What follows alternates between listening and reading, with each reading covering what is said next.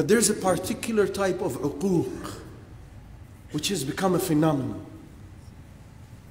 It is with those young men or men who are married,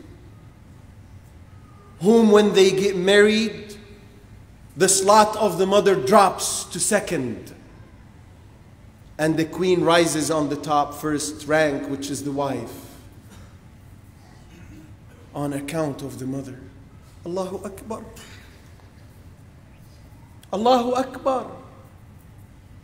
How can you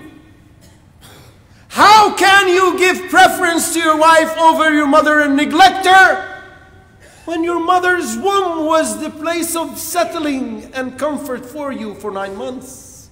Her breast was the source of food for you for 2 years. Her lap was your couch and your bed. Even after you reach puberty, how can you?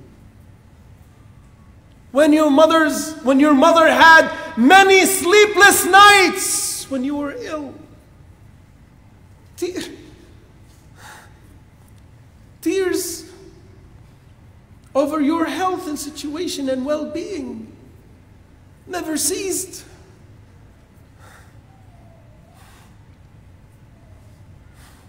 She gave you her life, and now you neglect her. She becomes a second-class citizen for you.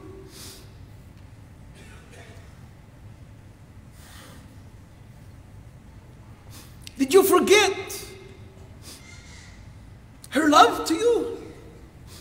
Did you forget that when she was told she's pregnant with you, she was so happy, flying in air? And when she saw you, regardless of how many sleepless nights she's had, as soon as you smiled, she would forget everything. Did you forget when you grew up how she was teaching you and helping you with your homeworks? And when you became a young man and went out with your friends, she would stay up until you come back, unable to sleep, until she saw you sound and safe. Did you forget all of this? How can your heart become so hard after all of this? How can you forget her status and rank? How can you forget her importance to you in your life?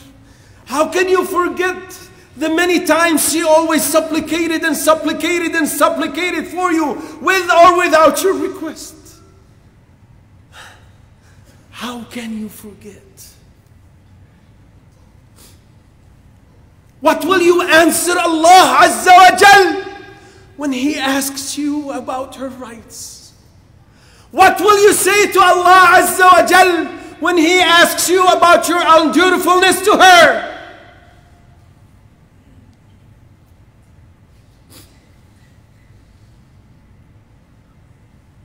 What would be your reaction? And what would be your response the minute you get the news that your mother